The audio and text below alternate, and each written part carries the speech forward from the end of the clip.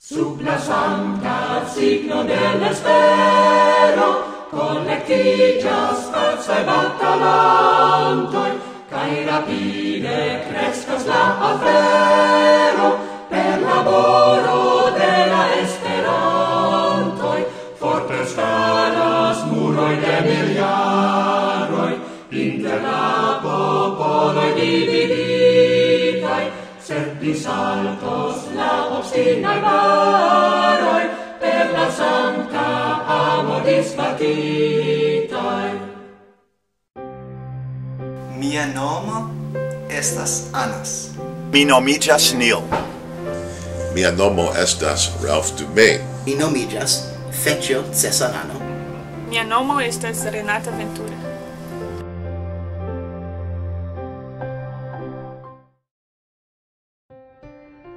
I really think that a hidden appeal of Esperanto is the fact that by people participating in a language that somebody invented consciously, it's a way that people participate in the act of human creativity. And I think that's what gives people a thrill, even though they don't come out and say it. I mean, to create an entire language is fundamentally an expression of human creative power. And I think that's the secret of its appeal. Behold, Esperanto. But where did it come from? Meet L.L. Zamenhof, born in Poland in 1859. When Ludwig Lazarus Zamenhof was born, his hometown was still part of the Russian Empire, and he considered Russian and Belarusian to be his native tongue. Ludwig also eventually learned German, Yiddish, French, English, and several other languages. He believed that conflicts between ethnic groups in his hometown could be traced back to miscommunication and the lack of a single common language. This childhood idea stuck with him for years, even during his time in medical school. By 1878, he felt he'd found a solution to the world's language problem. Instead of choosing an existing language to become the world's standard, why not just create a new one? Today we call this language Esperanto. Here's how it works. As a created language, Esperanto doesn't have the irregular rules of grammar or syntax found in other languages. Ludwig used existing words. Around 70% of Esperanto vocabulary comes from Romance languages. All of the rules for creating words and conveying meaning in Esperanto are consistent. This makes Esperanto very easy to learn. I tried to learn Italian and Spanish, and I was stymied. I got only so far. I never achieved a high level because of the irregularities. It's very easy to learn the patterns, the conjugations and the typical patterns, but there are so many exceptions. So I hit a roadblock with those things. When I encountered Esperanto and I found that there are no exceptions, all nouns end in O. Now you know everything there is to know about the endings of nouns in Esperanto. No exceptions. I said, this is for me. I've been very lucky in Copenhagen. There are a lot. Now here in New York, where I'm now, I found that I was lucky to find 2 persons. But compared to Copenhagen, which is a smaller town, I think the community of Esperanto at least amongst young people, does not seem to be that big. But I know that there are other cities I think it's in Eastern Europe, where you have a lot of Esperanto speakers.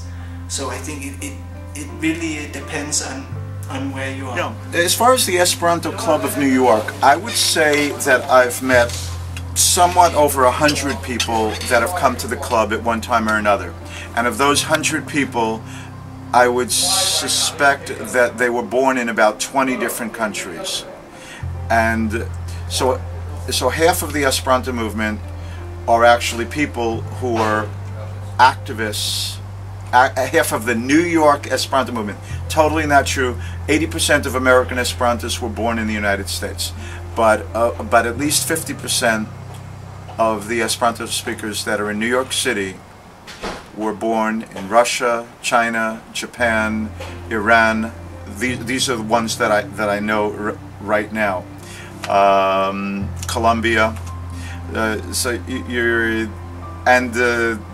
in most cases, in 9 out of 10 cases, the Esperanto speakers that were active were already active in the country that they were born in. They were already active Esperanto speakers.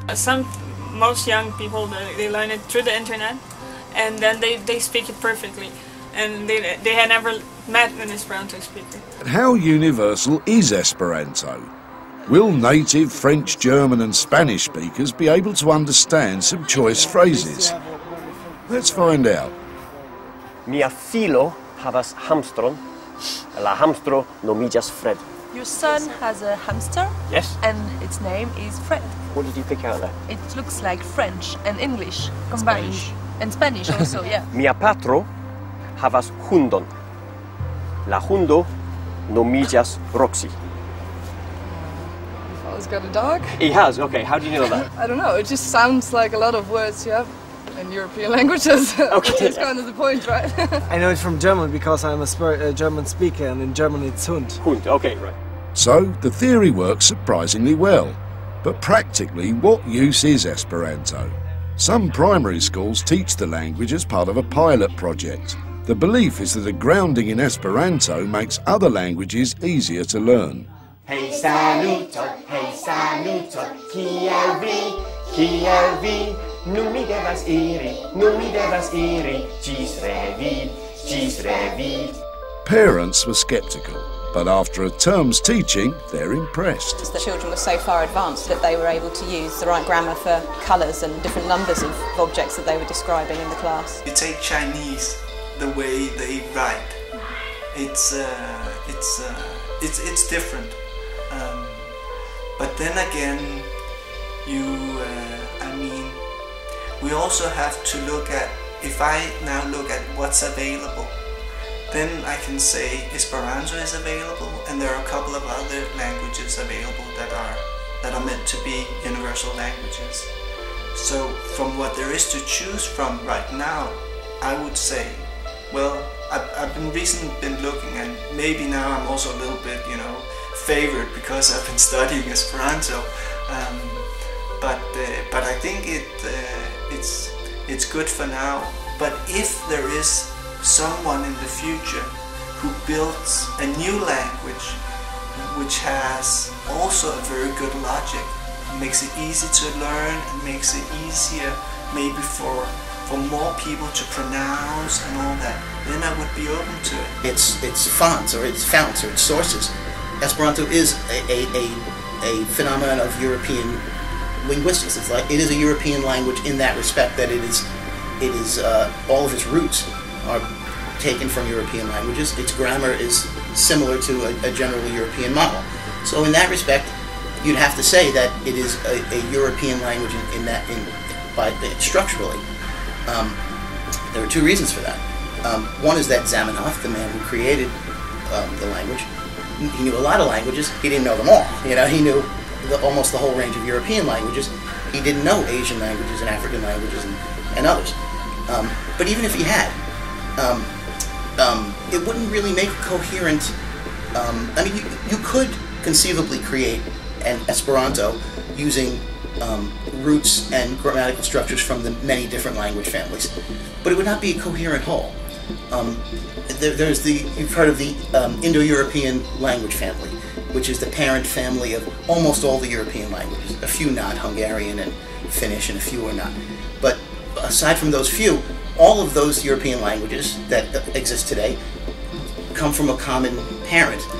And because of that, they share structures, and you can make a coherent, learnable entity by appealing to those structures and generalizing those structures.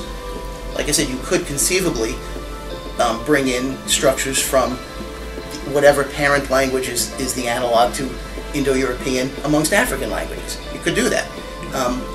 It would be harder to learn, though, and you'd defeat one of the great benefits of Esperanto. So it is true to say, though, that someone whose native language is not an Indo-European language will have a harder time learning Esperanto than someone whose native language is an Indo-European language. That is true. But by the same token, that person will have an easier time learning Esperanto than he or she would have had learning one of the ethnic languages among the Indo-European family. So, for coherence purposes,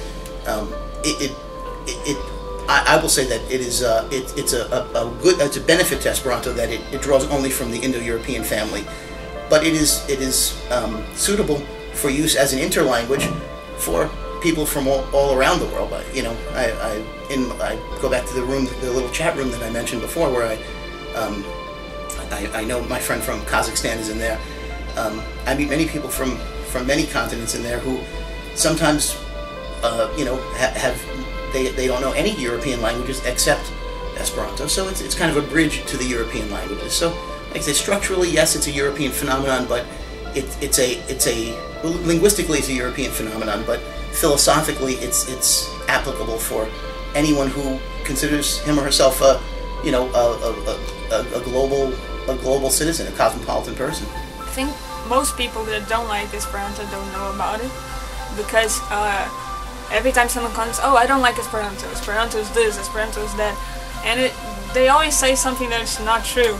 They heard it from someone, they heard it from a teacher who doesn't know about it, so they say, Esperanto is this, Esperanto is that, and it's always wrong. So every time I talk to them about it and all the information, they're like, oh, okay, I didn't know it was like that, so this is a good idea. There are two basic sources of opposition. One is the opposition to the role of Esperanto as a universal language. Now, I'm not sure how intense this kind of opposition is, because most people at this point simply see it as unrealistic. So, if Esperanto really isn't a viable threat, then why would you need to oppose it so vehemently? I suppose some do, but I can't say that there's an awful amount of reason to, unless people are sort of outraged by unrealistic utopian projects. But there's a second reason, which I think is a much deeper and more telling, more ominous source of opposition to Esperanto, and that's not opposition to an unrealistic goal, or to even an unrealistic ideology behind the goal. There's an objection to the very existence of an artificially created language. And this opposition comes from a very deep-seated and very reactionary impulse, which opposes the humanistic notion of the ability to improve tradition by means of conscious intervention. We would call this organicism, if we were going to name it, as a philosophical ideology. But it's as if Esperanto were some kind of abomination that violates the basic order of things because of its consciously and artificially created. And in some cases, this gut-level hostility has its philosophical justifications and rationalizations. For example, the philosopher Ludwig Wittgenstein was nauseated by the very idea of Esperanto, and this gave him one more reason to oppose his rival philosopher Rudolf Carnap, who actually had embraced and used Esperanto for social purposes. This gut-level hostility has a certain sort of right-wing, reactionary, organicist aversion behind it. Well, I have met a few right-wing leaning Esperanto speakers, but I'm confident they are in a small minority. People who believe that the wealthy need to guide the world, that's a small minority in the Esperanto movement. The majority would agree that the large languages of the world got there by force. We know we have racism in the world, that the Western powers for several hundred years dominated Europe, Africa. Every African that I meet says, oh, I can't speak in one of my local languages publicly. There could be people from 20 different ethnic groups. They would begin to slaughter each other. That's what every Nigerian or Senegalese or Togo, everybody from those countries, they say, we can't speak, we have to speak in French. Insanity. Instead, these ethnic groups in Africa who are